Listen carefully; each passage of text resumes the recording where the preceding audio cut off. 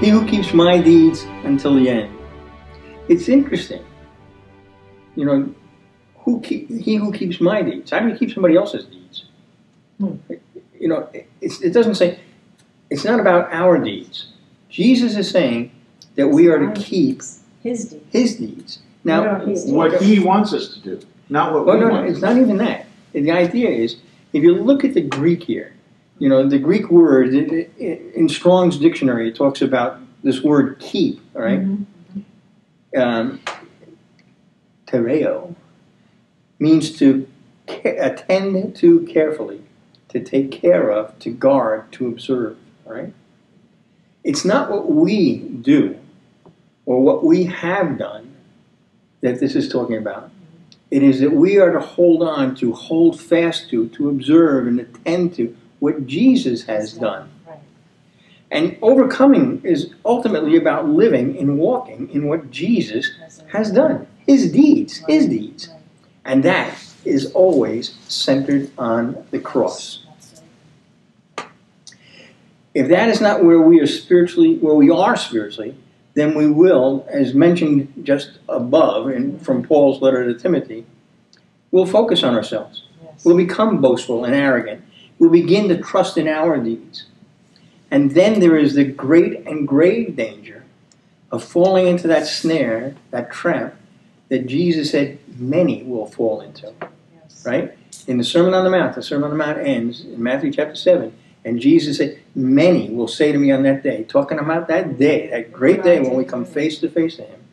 He said, many will come to me on that day, saying, Lord, Lord, did we not prophesy in your name?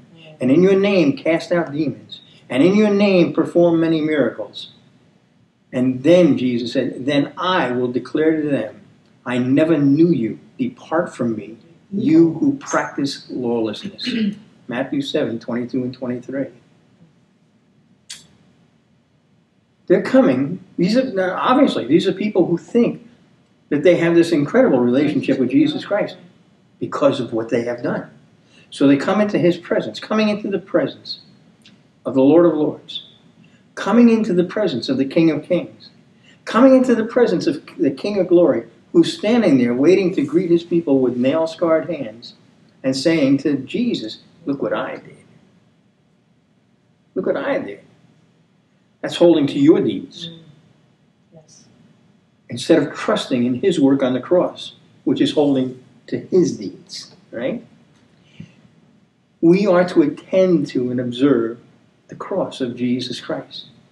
For the word of the cross is foolishness to those who are perishing, but to us who are being saved, it is the power of God. 1 Corinthians 1:18. You want power to overcome? Focus on the cross. You want power to be victorious? Focus on the cross. You want power to walk in the victory, the triumph, to be able to say like Paul, I walk always in the triumph of Christ Jesus? Focus on the cross. Because that is where the enemy was defeated, disarmed and defeated. And that's where you'll see true humility. Paul said it best. If I was to know anything, it's Christ and him crucified. Amen. He didn't say resurrected. He didn't say born. He didn't say any other thing. He said crucified. Crucified. I've determined to know nothing but him and Christ and him crucified. And those who go before him and said, Lord, look what I did, are just their pride. So, I mean, this is really, it's really important to see this, that the connection that Jesus is making here between being a conqueror, being an overcomer, and focusing on what he has done, his deeds. Keep my deeds, he said. Okay? Because otherwise there's such a danger.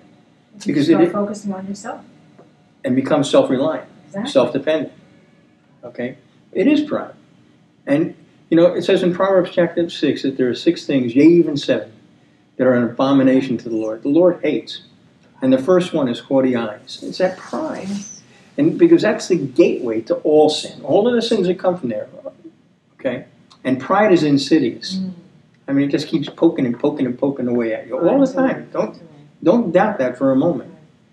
And the only way I know to deal with pride, because if you look around at what you got, what you have, what you've earned, what you've done, if you look at how you compare to other people, pride will rise up. But focus on Jesus Christ, the King of Glory, nailed to a cross in your place. in your place the great act of worship that was. Yes. All right? It has to humble you. Absolutely. And it says that if you humble yourself, and he will exalt you. Because as God the Father raised Jesus from the dead after that cross, if you humble yourself at the feet of Jesus in front of that cross, I promise you, God will lift you up. He will lift you up higher and higher. In loving kindness, Jesus came, my soul in mercy to reclaim. And from the depths of sin and shame, through grace he lifted me. From sinking sands he lifted me. With tender hand he lifted me. From shades of night to plains of light, oh, praise his name.